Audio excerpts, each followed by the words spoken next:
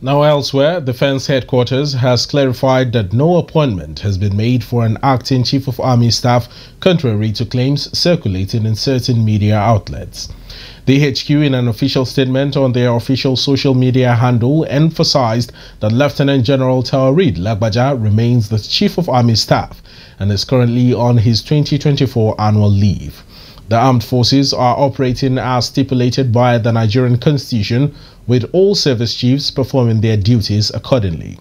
Chief of Policy and Plans, Major General Abdulsalam Ibrahim, is providing routine updates to the Chief of Army Staff during his absence, following standard military procedures. Now, Defense Headquarters urges the public and media to refrain from spreading unverified information, emphasizing that General Lagbaja is in good health and will resume his duties after his leave.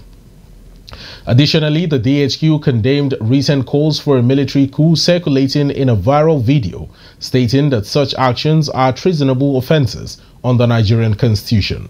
The armed forces reaffirmed their loyalty to President Bola Ahmed Tinubu's administration and their commitment to upholding Nigeria's democratic values.